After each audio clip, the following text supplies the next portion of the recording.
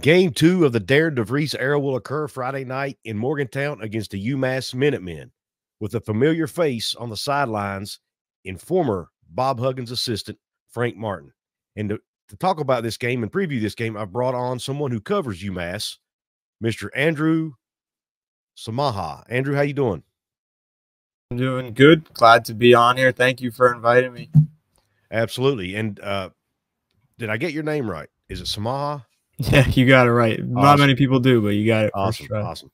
And you can find Andrew on X. Obviously, I have, for those of you watching, I have his X handle on the screen at Andrew_Samaha, Samaha, just like it sounds. And you can find me on Twitter, X, whatever you want to call it, at Couz, COUZ206.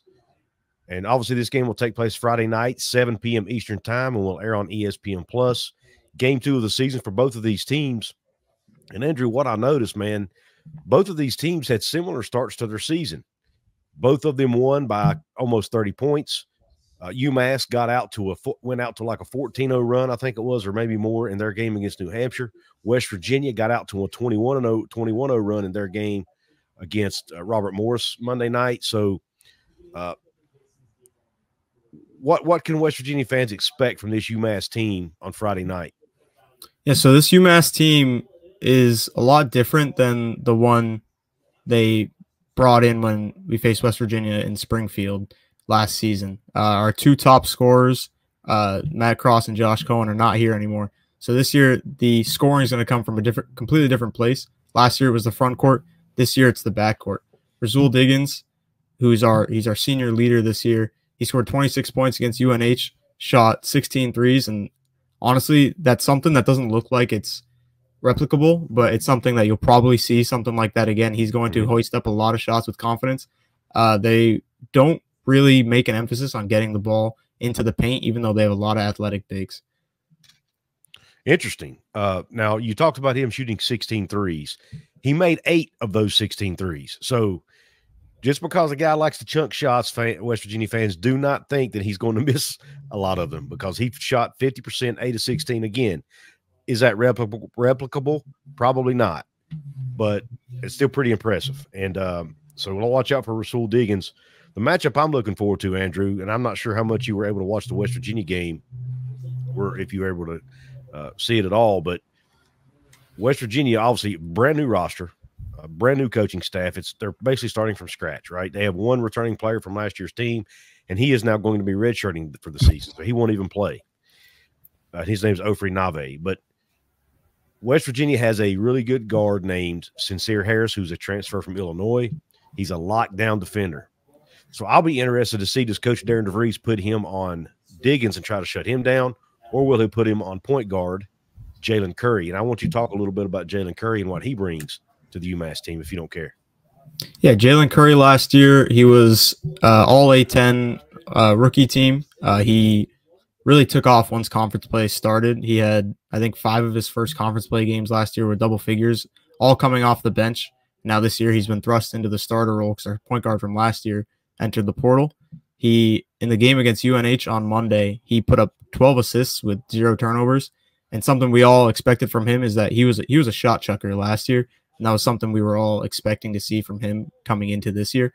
But he really spread the ball around a lot. So I think if Coach DeVries looks at the film from the game, I think Sincere Harris would be a better matchup for Diggins, considering Curry's looking to spread the ball a lot more this year. He's got a great ball handle, great pass, and UMass is going to set a lot of screens to try and create space for Diggins to shoot the ball. Yeah. Yeah, the thing with Harris, he was giving Robert Morris's point guard such a fit.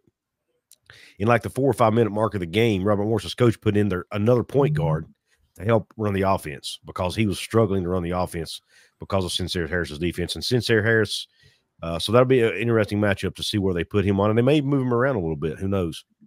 But when you talked about UMass not throwing the ball into the paint much, do you think now West Virginia is a team who's going to be undermanned as far as size in this game? West Virginia's starting 5 is Amani Hansberry, who's only 6'8".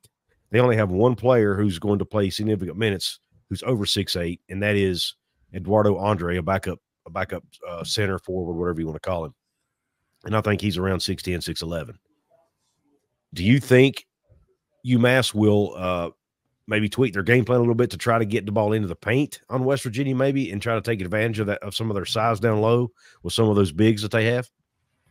Yeah, I would be shocked if they didn't put an emphasis on getting the ball in the paint, just because that UNH game, it's very hard to take a lot of stock into that game because UMass took so many threes in that game, which is not this team's profile. Rahsool Diggins is a great three-point shooter, but other than that, up and down the roster, nobody else on this team is a great three-point shooter. And Frank Martin went out in the transfer portal this year and got a lot of big guys, a lot of forwards for this team so that he could have an advantage in the paint. Mainly defensively is where he likes to be focused, but a lot of these guys are capable of scoring the ball, guys to look out for UMass. If you're a West Virginia fan, number 25, our senior center, Malik Abdel-Goad, he had a double-double against UNH, 12 points and 12 boards. And Daniel Hankins-Sanford, who's going to be our starting four, he had 10 points versus UNH, and honestly, two very athletic bigs to look out for in this game. Awesome. Thank you for that. Yeah, that's the one concern West Virginia fans have. I mean, obviously, other than having a whole new team, we're concerned about the lack of size. One of the things Darian DeVries preaches is rebounding, defensive rebounding specifically. Hard to do when your tallest guy's 6'8" sometimes. But they're going to have to make up for it in other ways. And you know, he's going to stress team rebounding, not just have one or two guys do it. But I'll be interested to watch that matchup to see how Coach Martin, if he tries to take advantage of that size difference. The one thing Amani Hansberry, though, on the offensive end likes to do is he can shoot the ball. So he will pull his man out on the perimeter and try to shoot. And then some of the other players will cut, make backdoor cuts and try to roll to the rim. They do a lot of pick and roll stuff. So I'll be anxious to see, too, how they match up. Do the fours and fives, primarily the fives of UMass, how well do they play away from the basket? Yeah, so they played pretty horribly away from the basket against UNH, but that was something Frank talked about, that they've worked on it in practice and they just didn't come out and perform the way that he was hoping. You brought up the point about the backdoors, that West Virginia likes to go backdoor a lot. UMass got beat on the backdoor several times versus UNH, and they're okay with that because the way they play, UMass is a very long team, long arms, a lot of tall guys. They like to try and jump out into the passing lanes, get the steals. They got a lot of points in transition versus UNH, and it led to just a lot of backdoor cuts on them. So if that's something West Virginia is going to play to, it's something that they're going to get a lot of points going to the backdoor on. But their bigs, primarily Daniel Hankins-Sanford, will be somebody who's going to be good away from the rim. But Shaheed Muhammad and Malik Abdel-Goad are two guys that they're good rim protectors, and they won't be leaving the paint much. Gotcha. Okay. That's interesting. So we all kind of know West Virginia fans, you know, we watched Bob Huggins for years. We know Frank Martin is a similar style coach to Huggins. He's going to be super aggressive. You know, uses his defense to produce offense. You know, that's where they're going to get most of their scoring, right? It's from transition baskets, like you mentioned. Can West Virginia fans expect UMass to do a lot of full court pressing, or is it mainly just half court defense? It was a lot in the half court. I think towards the end of the game, Frank decided to show a little bit of press just to see how it would go. It was by no means any press Virginia type press. It was just man on man, just trying to just making them run the full length of the floor on you. And it's not something we've seen at all in Frank Martin's time here. So it's going to be a lot of half court defense and a lot of half court man to man at that. Not a lot of zone coming. Right. And I'm here with, obviously you guys are here on Hoops from the Hills, part of the Couz's Corner Sports Network. I'm here with Andrew Samaha with WMUA, the student radio station at UMass. Thanks again to Andrew for joining us. Andrew, can you talk a little bit about Akil Watson, the forward, the transfer from Arizona State? Yeah, Akil Watson, he was a four-star prospect coming out of high school, went to Arizona State, like you mentioned. Didn't get to see a lot of minutes there.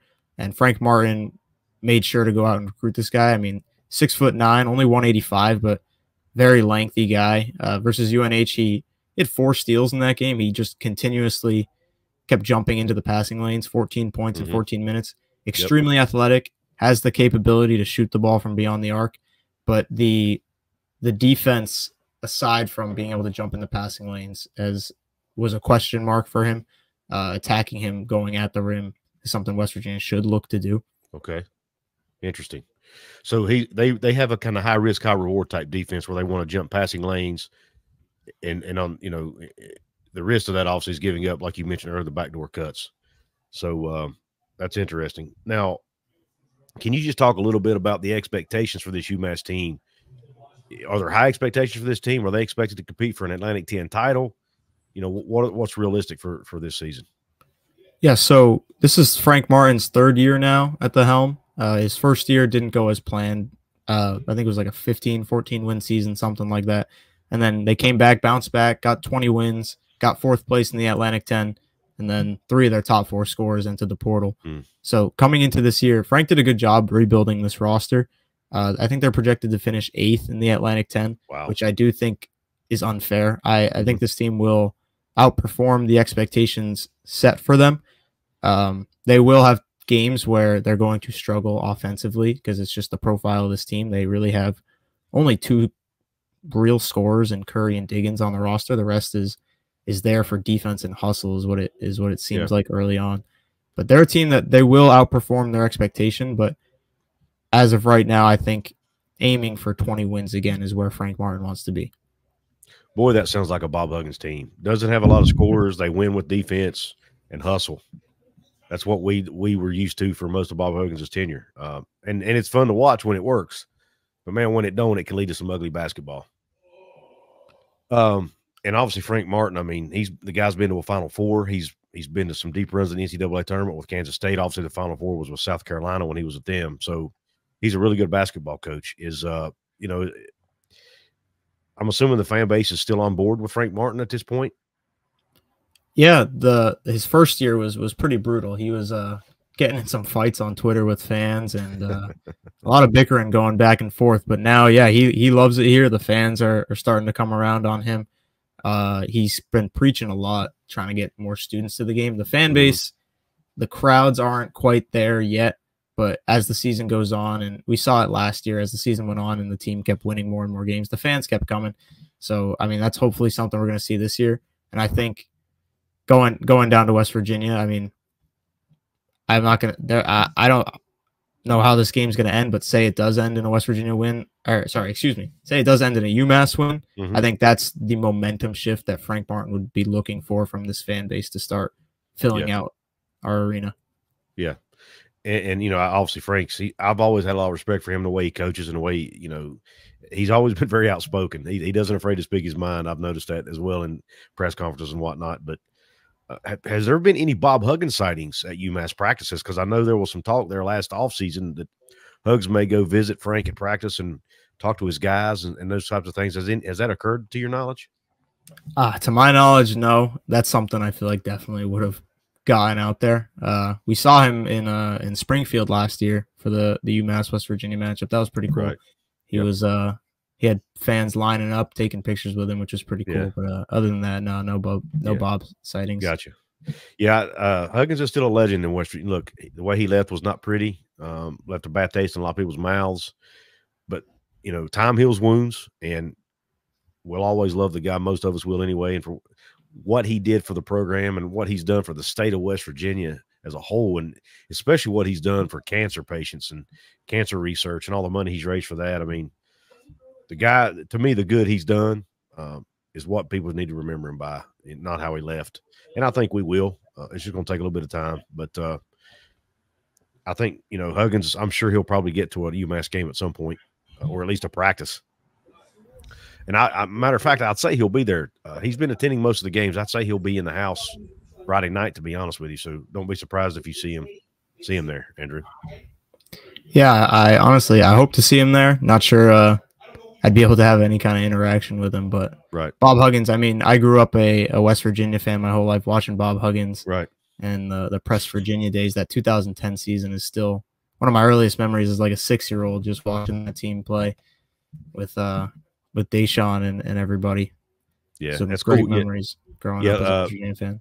Yeah, talk a little bit more about that. Obviously, the West Virginia helmet in the background. Let the audience know a little bit about your background there.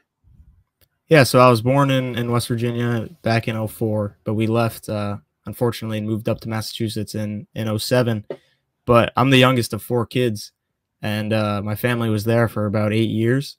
So they got out to Milan Puskar and to the Coliseum to watch quite a few games, became fans of West Virginia. So by natural upbringing, I was also a West Virginia fan. And I remember I just remember specifically the 2010 season was the first year I started watching basketball, because my brother would always pull me onto the couch and he'd be like, you have to see this. Like, West Virginia is actually good at basketball. And from then on, I just every single year was so dialed into the team with basketball, whether it was football. Tavon Austin was one of my idols growing up playing football. He's one of my favorite players of all time. So yeah, the connection's definitely there. Awesome. Well, you did not have to live through the 2007 Pitt game, thankfully. Well, I mean, you were alive, but you were too little to remember it. So, I've heard a lot about it. So count your blessings on that front. However, you probably don't remember that era of West Virginia football with Pat White, Steve Slayton, those guys. I'm sure you've seen highlights, but those are basically the glory days of West Virginia football. That's what we long to get back to. But anyways, I don't want to. This is a basketball show. I don't want to loom too long on that subject. But anyway, I just thought it'd be really cool for you to introduce yourself to the fans, and that you are a native West Virginian. He's born in the state of West Virginia, so he'll always be a Mountaineer in our books. But he's also a Minuteman, so we've got to respect that. And he's doing a great job covering UMass over there, doing some play-by-play work, I think, or some color analyst work anyway. Oh yeah, over there at WMUA. What year are you in at UMass, Andrew? I'm a junior now, third year. Awesome, going strong. Awesome, man. Congrats on that, and thank you. I appreciate you coming on. Do you have anything else you want to share about this UMass team that West Virginia fans need to be looking out for on Friday night? Someone to look out for that I think deserves to be talked about a little bit. If you look at the game from UNH, you won't look at him and circle him, but I'm sure maybe you guys remember a little bit of Jaden Jinge, what he brought when we played you guys last year. He only played 10 minutes off the bench versus UNH. Not sure what's been going on with him, what happened this offseason or something. He's one of our few returners, and we played Providence in an exhibition game. He didn't start, even though he started all 31 games last year, and he came off the bench and only played 10 minutes this year. But he's somebody that he's going to make an impact in this game. He's 6'4", but he plays the exact same way Gabo Saboyan used to. Just incredibly gritty on the defensive side of the floor, and will be an absolute pest. But it comes with him being a little bit uglier on the offensive side of the floor. I got you. Okay, thanks for that. Yeah, I had forgotten about him from last year. Last year's, I'll be honest with you, last year's basketball season is I've kind of let it vanish for a lot of reasons. Oh, yeah. But one thing I did want to touch on that I almost forgot: very physical style of basketball that UMass plays under Frank Martin. And and I don't know if this is a question or more of an observation, and maybe I can get your comment on, but West Virginia played Robert Morris, who doesn't come anywhere near that level of physicality. They had an exhibition game against a Division II school, and then they had a secret scrimmage against Wake Forest that they supposedly won. And I don't know how physical Wake Forest is, but I'll be interested to see how this new West Virginia roster, who we're still learning and trying to figure out, how well they handle a team as physical as UMass. I'm a little bit nervous about this game because I do think UMass has the ability to win this game because of their physicality and their style of play. What are your thoughts on that? Yeah, UMass is a very physical team. I mean, it's just something that comes with the Frank Martin brand. His big guys in low are going to be very physical on the offensive and defensive side of the glass. They're going to go for a lot of shot blocks in this game. We brought in Daniel Foster and Shaheed Muhammad, Shaheed Muhammad played JUCO last year, but averaged 3.5 blocks a game. And Daniel Rivera last year at Bryant, I forget that. I think he had over 80 blocks last year at Bryant. So they're a team that they're going to jump a lot. They might fall for a lot of shot fakes, but they're going to get a lot of blocks, and they're going to be very active on the offensive glass. Yeah, and that makes me nervous. The offensive glass piece makes me nervous because, like I mentioned, West Virginia lacks size, and they did not rebound the ball well against Robert Morris. And Robert Morris didn't have a guy of over 6'8". So that's something they're going to have to clean up. West Virginia, in order to overcome that, in my opinion, they have to be efficient on offense, which means they can't turn the ball over. They have to force turnovers on defense to get some extra possessions. Because if you're not going to get extra possessions on the offensive glass, you have to do it in other ways. So that's going to be an interesting battle there on the boards to see I'm going to assume UMass is probably going to out-rebound West Virginia, but by how much and how much will it hurt West Virginia? And are there other ways they can, they can offset it so it doesn't hurt them too bad? It's going to be an interesting stat to look for. Yeah, UMass, as good as they are on the offensive side of the glass, against New Hampshire, they looked pretty ugly on the defensive glass. But it was more so a lot of miscommunication and ball watching going on. I'm not sure if that's something that's just like a first game of the season type thing, still feeling out the team and your teammates and stuff like that. But I wouldn't be surprised if versus West Virginia, there's a lot of situations where two guys go for the rebound. This was something that happened like 4 times in our game, by the way. Like 2 guys would go for the rebound at the same time, and neither one of them would come away with it because they're fighting for it at the same time. Yeah. Happened way more times than we should be proud of. And a lot of offensive rebounds fell to UNH just because of a lot of ball watching. I wouldn't be surprised if West Virginia is able to capitalize on that with all their athleticism. I would probably chalk that up as first game jitters, first game, working the kinks out, those types of things. But who knows? We'll see. I do know that, UMass likes to force a lot of turnovers. So does West Virginia. There are some similarities in these teams. They both like to play really good defense in the half court. They both like to get out in transition. A little bit, the stylistically they're different, obviously, but some of their keys are the same. Some of the things they like to focus on are the same. So it'll be interesting to see how they match up. And I'm looking forward to it. I think it'll be a fun game to watch. I think it has a chance to be a really, really tight game. Yeah, I mean, last year, tight game. Granted, West Virginia last year, all the things they were going through. UMass in that game, they got some hero ball out of Robert Davis. I'm sure you guys remember that, the 8 threes. Yeah, I think it was 8 threes that he made in that game. He was a good 3-point shooter. I remember seeing a lot of on West Virginia Twitter that this guy who shot like 25% from 3 just happens to hit 8 against West Virginia. Yeah, that happens to West Virginia a lot. He was a very high profile shooter coming out of high school, if that makes you guys feel any better. So that was a game that the environment got to him and he played well. But I mean, I imagine the spread's going to be close for this game. The game will probably be closely contested, and I'm curious to see the impact that Tucker has on this game because I'm not sure UMass has a guy that can bother Tucker at all. Yeah, Tucker can pretty much score. Almost, I don't want to say at will, but he can almost score at will. I mean, he's a very unselfish player, though. I mean, Tucker could probably score 30 a game if he wanted to, but that's not necessarily what would help the team, right? So I think now he's up to the P4 level. If he can average anywhere between 15 and 20 a game, I don't think he'll get 20 a game in the Big 12.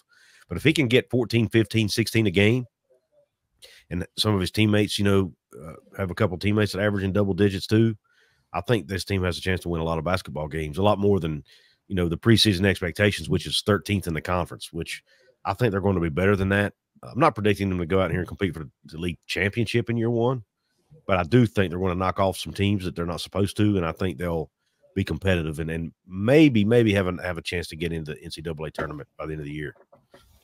Yeah, it's a great chance to try and bounce back. I mean, it's really only up from last year. I unfortunately didn't get a chance to watch the Robert Morris game because I was calling the UMass game. Makes sense. But I mean, based on like the highlights I've seen, the electric start with Tucker and Javon Small. Javon Small, another guy. I'm not sure what UMass can do with him. Jalen Curry's not much of a he can poke in and get a few steals, but he takes a few gambles. Javon Small's going to blow right by him. So I mean, Javon and Tucker are going to give UMass real problems. And Javon Small is really good. He's really good at he can score. He can dish it. He can take it to the rim. He's good at stepping. He has a really good step back. I love his step back jumper. He's good at he has a really quick step and he can juke you and make a quick step back and he's wide open, man. He can break your ankles on that step back. So I love watching him do that. And then obviously Tucker, you talked about him. And then another guy to watch for any UMass fans that may be watching this, Toby Oconee. Toby Oconee is a transfer that came in from, I think, University of Illinois, Chicago or something. I think it's the name of the school. Anyway, UIC. And he's not a great shooter, but he just finds ways to score. He's good at taking the ball to the rim. He's good in the mid-range game. He's another player for UMass fans to look out for, and I think he's going to be a huge piece to this West Virginia team this year. And then obviously I mentioned Amani Hansberry, who's a 6'8", he's really a stretch 4, honestly, but he's playing the 5 this year out of necessity. He can shoot the 3, or he can score it underneath. And then obviously Sincere Harris is a lockdown defender on the perimeter that can score it a little bit, but that's really not his main thing. His main thing is to be a defender and get steals and disrupt passing lanes and put pressure on the ball. So that's kind of West Virginia's starting 5. And then they, obviously their bench, they have a pretty deep bench, especially at the guard spot. They're not don't have a whole lot of depth in the front court, but they do have quite a bit of depth. I think they're kind of the opposite of UMass in that regard, but they do have quite a bit of guard depth. 2 good freshmen, Jonathan Powell and KJ Tenner, both pretty good too. So yeah, I'm really excited about this team this year, and can't wait for Friday night. Yeah, UMass, they're exactly the opposite of West Virginia. No depth in the backcourt really, but a lot of depth in the front court. Jalen Curry and Rahsool Diggins are going to be forced to play a lot of minutes in this game, and it's going to be a situation where one of them is going to get checked out probably 3 minutes into the game just so that one of them can keep subbing back in for each other over and over. Their backups, Marquis Worthy and Nate Garangamba. One of them's a freshman, doesn't have a lot of time under his belt, obviously, and the other one's a sophomore who last year as a freshman really struggled. So depth in the backcourt is definitely a huge concern for UMass this season. Interesting. Well, Andrew, one more time, let everybody know where they can find you on social media, where they can find your work at, and just everywhere you are on social media and online. Yeah, I'm on Twitter at Andrew_Samaha, pretty simple. And then 91.1 WMUA FM online. There's our website, WMUA.org. You ever want to listen live, you just click one button. Just because it's a radio station doesn't mean you need to be in your car on the radio listening to it. So there you go. And by the way, they have a YouTube channel. I was actually listening to Andrew's call of the game last week or earlier in the week. I was actually listening to it on YouTube. So they do have a YouTube channel at the WMUA YouTube channel. So very interesting. I was able to learn a little bit about the team just by listening to a few minutes of your broadcast. So kudos to you and your partner on doing a great job with that. Thank you very much. Absolutely. Well, listen, everybody, thank you for tuning into this episode of Hoops from the Hills. Thanks to Andrew for joining us. Hopefully you learned a little bit about UMass, and if you're a UMass fan, maybe you learned a little bit about West Virginia too. Look forward to the game Friday night. Again, it's at 7 p.m. Eastern tip-off on ESPN+. The game will take place inside the WVU Coliseum in Morgantown, West Virginia. Hope you all have a great day or a great night whenever you're watching this. Let's go Mountaineers. We're done.